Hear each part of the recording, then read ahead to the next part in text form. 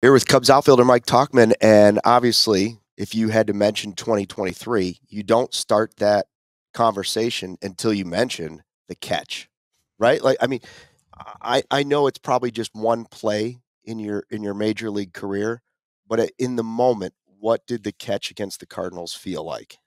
Um, I mean, in the moment, it was just like we won.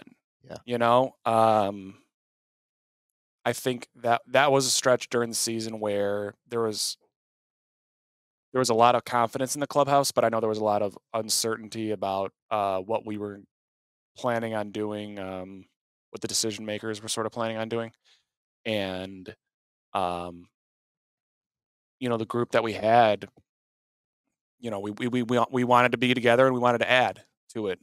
We felt like we were really starting to play our best ball, and we knew that stretch meant a lot. So, um, I don't know at that time just exactly how many games in a row we were kind of at in terms of the win loss stuff, but we knew we were playing good ball, and just to keep that going, sort of right at that critical decision making time. It felt good. It just felt good to keep it going, keep the momentum going, because we felt really good about where we were at. And you have it off the bat, or are you? The ball was kind of traveling weird. That whole series, it was like 100 degrees with like 80% humidity every day. So the ball was doing some weird stuff. I did not think being dead center. I didn't think just where the pitch was and the swing you put on it that it was gonna, potentially go out. But the ball just kept carrying. So probably not the best initial read by me, but I'm just, luckily I was able to get a glove on it. It seems like the kind of ball that as you're reading it, you have to adjust your approach to be able to get to it. What's the point where you realized this is going all the way to the wall? I need to be there for it. Um, Probably around when you hit the warning track, because that's sort of that the alarm bells go off in your brain. It's like, I'm on the track. This is how much room I now have. So, you know, that's sort of those on the fly calculations start kind of coming into play. Like, I have this many steps, and then I got to jump, and it is what it is. And you try to sneak a peek if you can or feel it a little bit. But, definitely when you hit the warning track, it's like, okay, this is the area where I have to be at least aware of the fence. And that moment for the team is a big moment on the season. But for you personally, as you think back on your 2023 season, where does that rank in just personal? This is my favorite highlight of the year. Or how do you look back on that? Um, it's up there. I'm extremely fortunate to have gotten some of the opportunities that I've gotten in my career. So I try to be just thankful for all of for whatever happens. Good or bad. In that particular situation, I was just really happy that I was able to make a play for the team that contributed to a win. That's what I've tried to. That's the kind of player that I've tried to be, is just someone who's willing to do whatever he needs to do to help the team win. Multiple Gold Glove winners for the team last year. Obviously, defense was a huge focal point in the offseason. I think Jed Hoyer had said it wasn't their game plan going into the offseason, but it just sort of the door opened and they were like, we can get much better defensively by doing this. How much of a focus was put on that in spring training, just whether it was the center fielder, the third baseman, the first baseman? We talked to Nick Madrigal about learning a new position, and I thought what he did was incredible. Yeah, I think something. I think teams, if you look at the teams that are standing at the end of the year, they take care of the baseball. And the in my opinion, the only absolute we have in baseball is that you get 27 outs. And having it and creating outs when there should be outs is, I think, kind of like a necessity to be a good team. It makes your pitching better. It takes pressure off the offense. It takes pressure off the bullpen. Creates trust, and the momentum created from exceptional defensive plays can carry out through other parts of the game as well. So that was definitely a foundational aspect of our team last year, and I expect it to be this year as well. On the other side of the ball, you contributed significantly on offense, and we saw this year you had, I think, the lowest strikeout rate of your career, the best walk rate of your career. At the plate, one of the best seasons you've had so far. And I know I've seen in the locker room where you have a lot of conversations with people about hitting. It seems like you're talking about hitting quite a bit. When you are having those conversations, are you approaching guys as like kind of sounding boards for ideas, and how much do you kind of take things from them that you might apply to your own plate appearances? So interesting because there's so much theory about hitting and what is valuable in hitting, and different things evaluate things different ways. But in order to, I think, be consistently successful, it's like you have to take all of that information and like funnel it down to an extremely, extremely simple thing, which is I have to get a good pitch to hit. I have to be ready for a good pitch first and foremost.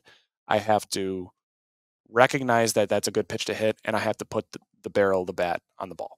And everything else sort of funnels down to that. So I think that, like, I love talking hitting, but I think it can get a little bit overcomplicated sometimes. And I'll talk hitting till the cows come home because I'm just extremely passionate about it. But I think that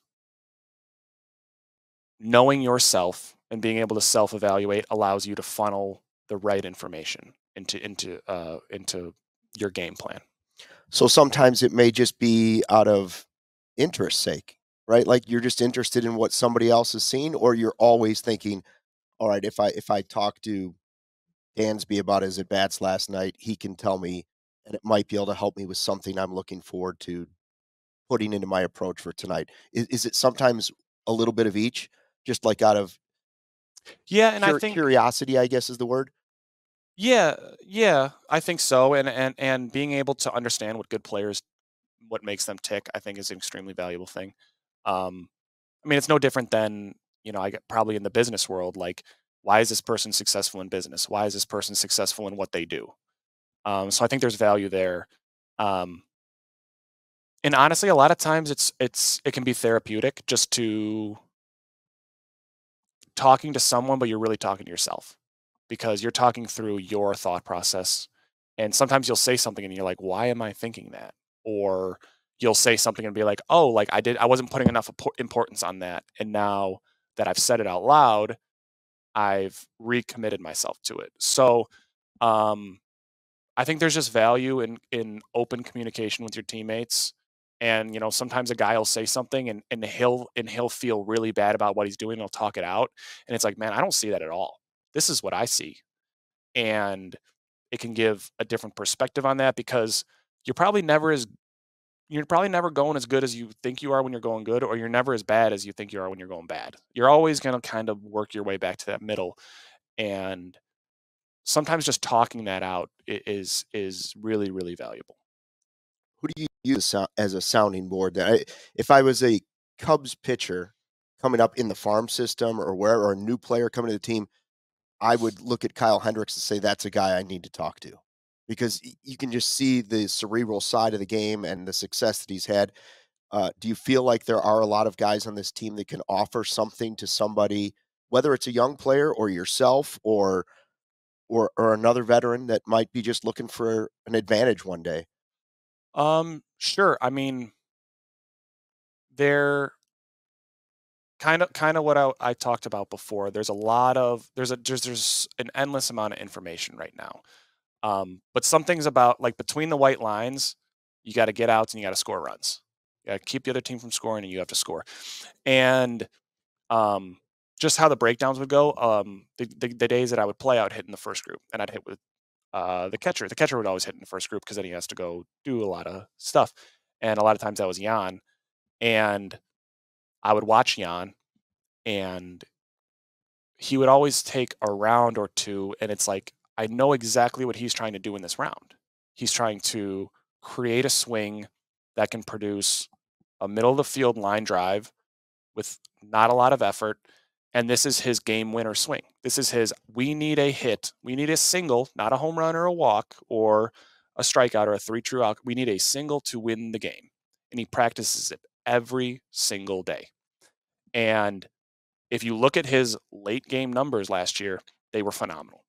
They were phenomenal. So it's like, well, this person has a really intentional practice every day. We didn't even really need to talk about it. We talked about it after I noticed it. And then I was thinking at the end of the year, we had a lot of young guys up, and he had a huge hit for us against Atlanta. And I went over to John Maley, who's going to be with us in the big leagues this year, who's also a phenomenal hitting coach. All our hitting coaches are phenomenal. But he said, I was like, make sure these young guys know that Jan just practices that. He practices that every single day. And that's a guy who has a ring. That's a guy who's played in multiple World Series. That's a winning player who's had a long, successful career, and he keeps producing because of his intentional practice. Mike, we're in the time of year where a lot of the attention is on free agents, trades, the way that teams are adding to their rosters and those changes that are happening. So the Cubs, we've seen Shota Imanaga come to the team. They make this trade with the Dodgers that brings a reliever and a position player, but there's always the possibility that there's a move that could happen that would impact your role with the team. How do you handle that as you're preparing yourself for the season, knowing that possibility is out there? Yeah, I mean, I suppose that's a possibility. I feel as though I demonstrated how I can provide value last year, and I wasn't on the team for the first 6 weeks of the year last year, and I felt like I still was able to contribute to the team at different parts in the year. So how the season starts is not how the season's going to be at the All-Star break or post All-Star break or trade deadline or whatever it is. So it would be much better for me to focus on the things that I can control, which is making sure my body feels good, making sure that I'm prepared for a 162 game stretch plus postseason, which is what we're all, trying to accomplish. And, things like that over that long of a stretch, opportunities are going to present themselves, and things are going to be taken care of the way that they should be. So when you weren't there on opening day, is that exactly how you were thinking, or were you disappointed and using it as motivation? I mean, you always want to be in the big leagues. And I felt like coming back from playing overseas, it was probably the best thing for me. I love my time in Korea. My teammates were awesome. It was an amazing experience. But because of the language barrier, I missed just chopping it up with the guys. So I was like, I'm going to go somewhere.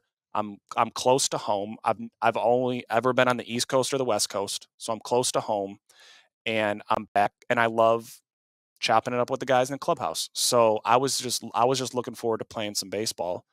I was very surprised when I got called up because, I try not to focus on what's going on up there and watch the roster and see what's going on because it just kind of takes away from what you're trying to do. So you always want to be in the big leagues, but things have a way of taking care of themselves. Speaking of chopping it up, are you a Bears fan? I am. All right. So what are they going to do?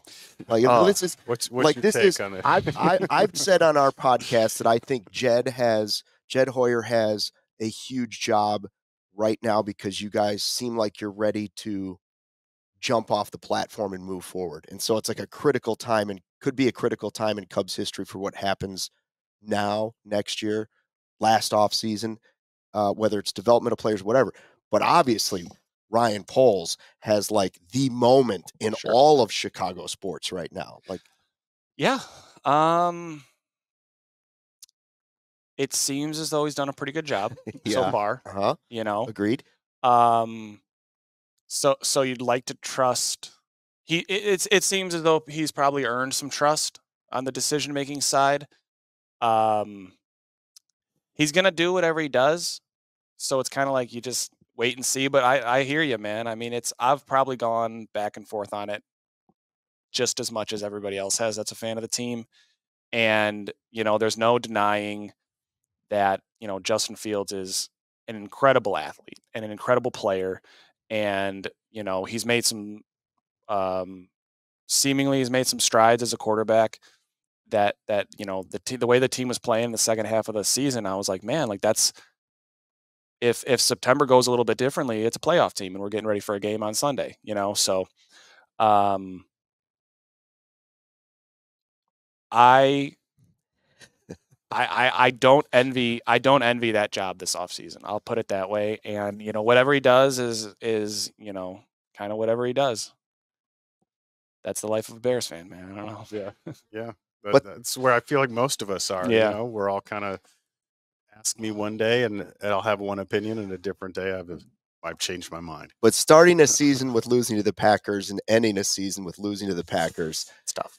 Yeah. It's about as bad as it gets. It's tough. I have some friends that are Packers fans, and I don't know, but I think the division's winnable next year. And, I know that, they're deciding to go a different direction with the offensive coordinator, and it's a very offensive league. The NFL is a very offensive league, and it seems as though the team has a playoff caliber defense and continue to develop the offense. I think the division is there for the taking, so I'm excited. You're pro Arlington Park, or you're pro staying somewhere downtown or Waukegan? I drive by every single day. I drive by Arlington every single day, so it was incredible. It was insane to watch it come down the way that it did. And like, you drive by one day and there's just the next day there's a huge section gone. It's like 1.5 miles from my house. So like, if I was like, the value of my house. That's right. I'm kind of thinking Arlington, but there's a pizza place that's like kitty corner to Arlington Racetrack, and I know they want to build up the whole area.